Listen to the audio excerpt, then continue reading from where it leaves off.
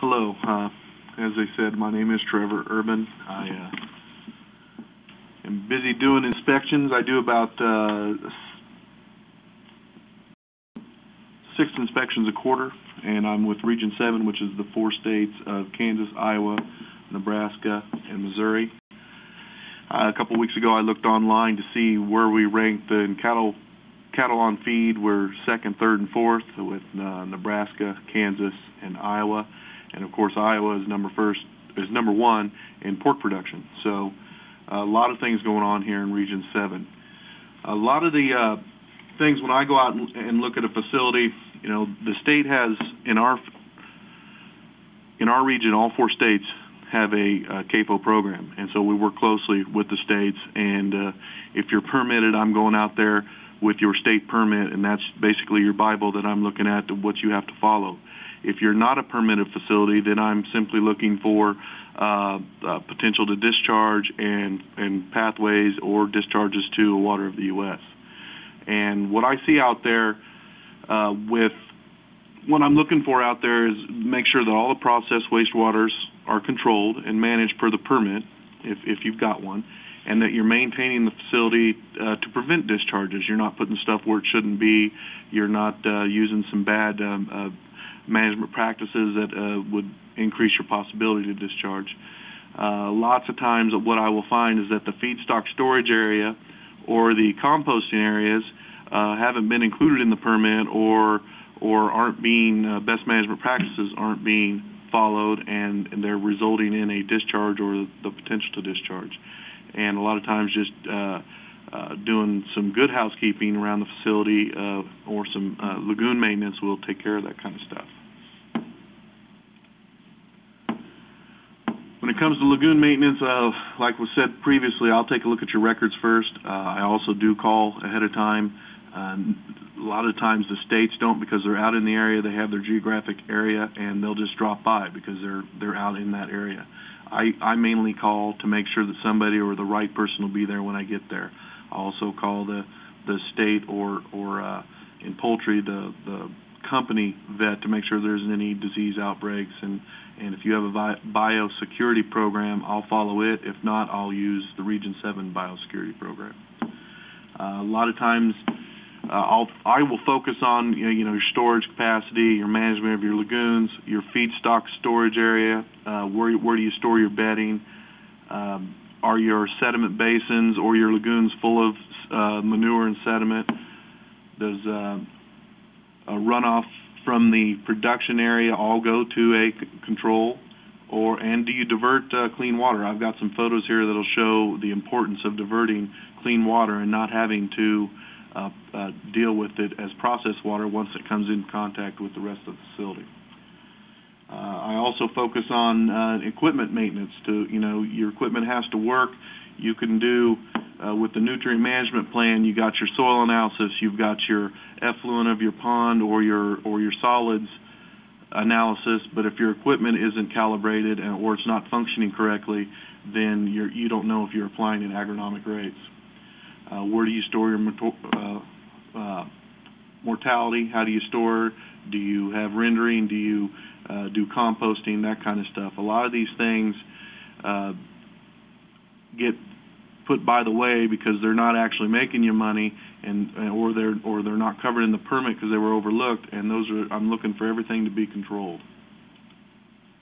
You always want to make sure you have adequate storage capacity. Whether you have a litter stacking shed or you have a concrete containment or a lagoon. If you're composting, your composting bins can only hold so much. You got to be concerned about track out, and it's always good to have them covered if possible, but a lot of times you don't, and it's just, and I got a photo farther on down here that shows even though they're built sloping back into the confinement area there into the bin, it still finds a way out. Next photo doesn't want to come up real quick. Lagoon maintenance.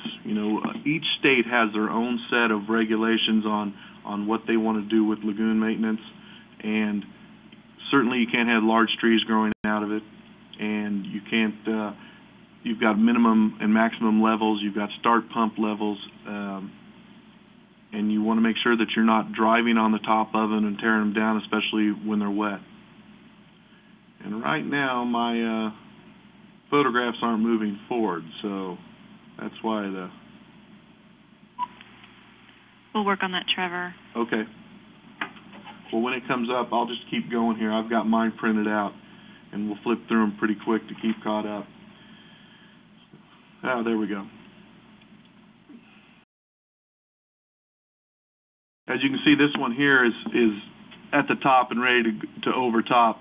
A lot of times when you have chronic rain events, you can't apply because it's too wet, but yet you don't want to lose your structure. So I recommend you get with your state, because like I said, the states usually have the programs, and they're your first line of defense, and they're going to recommend to you what you should do.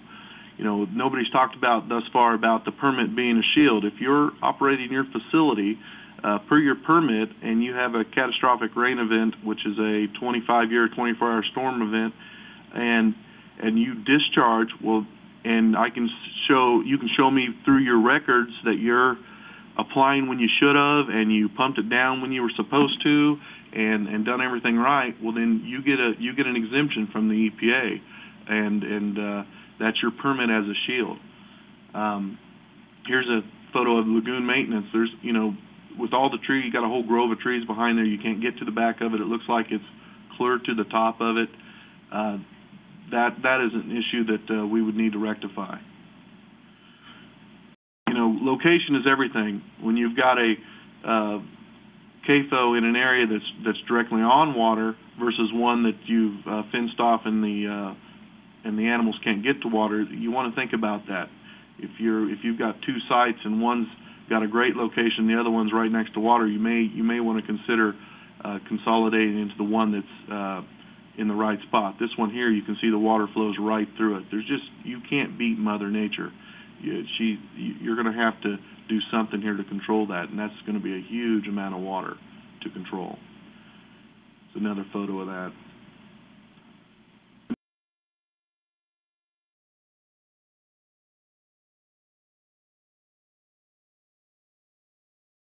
You've got facilities that are under roof. You know, you've got to worry about your feed as well as manure. A lot of times, loose hay will get knocked off a bale or silage, and it'll sit there, and then once enough water hits it, it'll degrade, and then that's processed wastewater. You've got to collect that stuff. When you see I call it leachate coming off of it can be feedstock storage area, silage pile, hay. It can be grain. You know, once it turns into that, now you've got a leachate that's just as bad to the water quality as any manure. As you can see in this photo, now they've got a man-made conveyance. They've got a culvert, concrete culvert there that allows the convey, you know, puts it on a concrete pass, and it goes right down to the water of the U.S. And that's what we're looking for. You know, and these photos that we're looking at, you know, they're available to everyone. We don't have a special satellite that gives us these great photos. They're on GIS mapping. A lot of your colleges have a great website for that. And also, you know, Live Search Maps, Google Earth, Yahoo Maps. That's what I use when I'm looking at facilities and trying to get a reference before I go out. Here's a dairy that has, you know, everything's under roof, and you've got all that square footage from the roof line that you want to collect and get away from the area, so you don't have to manage it. So the guttering and piping it away is the best way to do.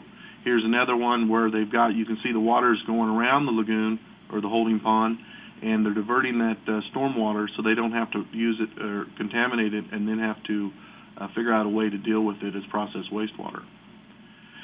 Here is obviously a catastrophic rain event, but you know, if uphill from there, if he's got 15 or 20 acres that could have been diverted, you know, that's a lot of stormwater run on that you don't want to have to deal with. This here happens to be a catastrophic rain event that, you know, as long as he was doing what he was supposed to be doing per his permit, he should get a pass on this. If not, then this could be construed as an illegal discharge. You know, the nutrient management plans are all coming into play now, and land application is an important facet of it. Picking the right area for land application is also very important. Here's an irrigation pivot where you can apply effluent. However, this irrigation pivot goes over a natural drainage area. You'll see a lot of these up through Nebraska that they just put a bridge over the waterway, and then they're irrigating directly into a natural drainage or waterway, which would be construed as an illegal discharge. There are setbacks for the proximity to waterways or bodies of water or wellheads or anything like that. So you always want to make sure that you take a look at your local state application there and see, because each one's different, you know, whether it's 100 feet, whether it's 30 feet. You can also put in permanent grass or vegetative areas that will allow you to get closer, but you want to make sure that you're following your state guidelines and your best management practices and your permit.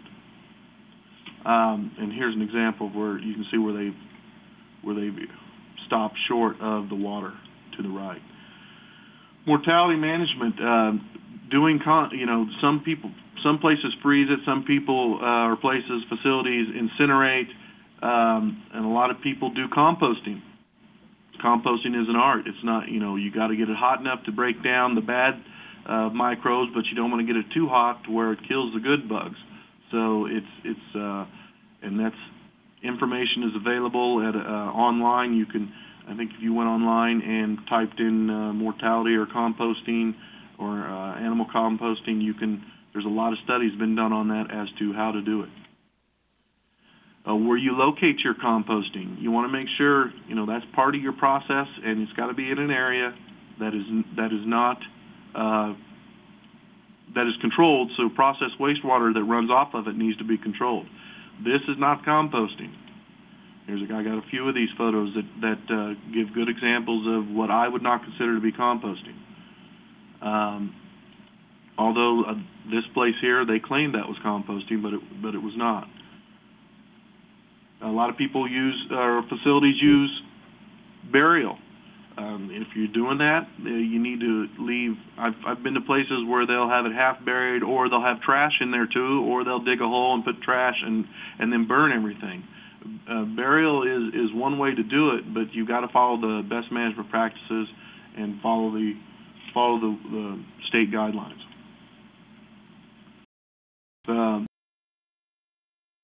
The composting, facilities, what happens is they'll build something new, and they'll build a great little structure, and they won't go back to their regulatory agency, and it won't be part of the permit, or they didn't get somebody's advice on it, and then the next thing you know, they got a discharge from it. So you want to make sure that if you're going to change your facility and you're under a state operating permit or the federal NPDES permit, make sure you communicate that with your agencies, because they usually have some input or want you to make some changes or update your information. And I'm waiting for that one to pull up. We'll see. I don't want to. If I click twice, then you miss the whole photo, so I got to make myself not do that. If you're staging, cleaning out your facility buildings, whether it be litter buildings, whether it be a concentrated animal feeding operation with under buildings with cattle in it or hogs or whatnot, you got to put those open piles into areas that are in controlled areas. They can't be in an area that if a rain event comes up, that they run to a body of water. One thing I've come up with just a month ago was when you're pushing snow. It's never always just snow. And even if you clean out the pins to where the open lots to where you can get the feed truck in there to where they don't pack down and get a big ball of ice in there, and you get some manure with it, you've got to pick a strategic spot so that those, when they start to melt, aren't in an uncontrolled area. I have run across that a couple times here just lately. Silage. Silage, is a great, here we go, and that's the one where it ran down the hill, and over the hill was the body of water that I was talking about. Silage is just as bad. Leachate from silage is just as bad to water quality as any manure, solids, or liquids. And the best way to do it is put it under roof or get it covered and only have a minimum amount of working face open. And when, the snow comes and you're scraping, housekeeping makes all the difference. You got to keep your pile pushed up. You've got to keep your there's another one. You've got to keep your pile pushed up. You've got to keep any liquid that's leaving off site needs to be collected. And a lot of times people are feeding now distiller's grain, and that'll be pushed out and just dumped off, and it's kind of in a 90% or 70% moisture as it is. So it doesn't take much rainwater to add to that to get it flowing and getting it to the ditch. And then once it gets to the ditch, it'll make it pretty quick to a body of water. And I'm almost done here. I'm trying to get to the end, but what I'm looking for, again, if I work closely with the state, so before I go out, and a lot of times the state inspectors go with me, and like I said, they have the program. They've usually been to the facility that I've been to, and so I get their insight and input as to what's going on there, and get any updates as to what specifically I need to be looking for, other than the general items that we discussed today. And there's two photos here, but they're not coming up. There's one there, and that's just a close-up of the leachate from the silage pile, and that there has a biological oxygen demand that it far outweighs any manure that you see going into a stream or river. It will kill fish just as quick as any nitrates or E. coli or anything like that. That is all I have. Thank you.